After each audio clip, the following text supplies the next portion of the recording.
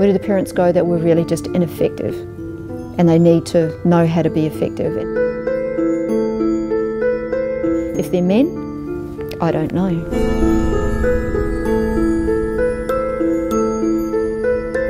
My father, honestly, he was shit, mate. You're talking about fathers, dads. What are they reaching into? Who are they bonded to?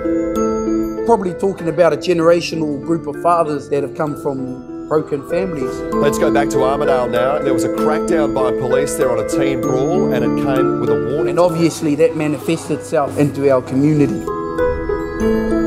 But I do know that if your dad is in your life, that will have a big impact.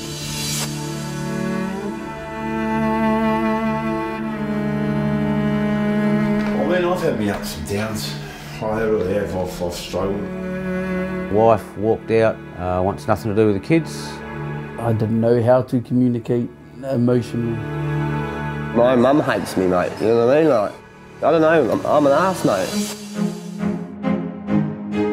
Some of them just don't have the skill set to be the best dad they want to be themselves, because they've never had someone walk the journey with them. Because we know dads perhaps find it a bit harder than mums to talk to other men to find out what being an effective father is about. Was invited to a fathering project barbecue. I thought I was the only father. In my situation, it turns out I'm not. We get this message as men that you're not very strong if you show any weakness. Yeah, your best mates, they walk off. One of my mates, he said, "You're not the same guy, mate." I said, "Of course I'm not the same guy. I've lost everything, mate." This is the only group that these men are a part of where they actually come and talk about fathering. I understand why a father in my situation would lose it.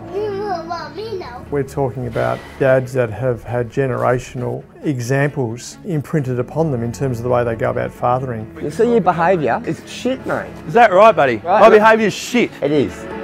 I'm not under any illusions that I'm going to change that in 6 months. And the war will continue to rage on, man, unless we refuse to lay down. So, Granny Snickers! Unless we refuse to no longer go quietly into the night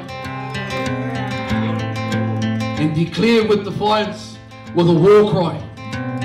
It's the best job I've had.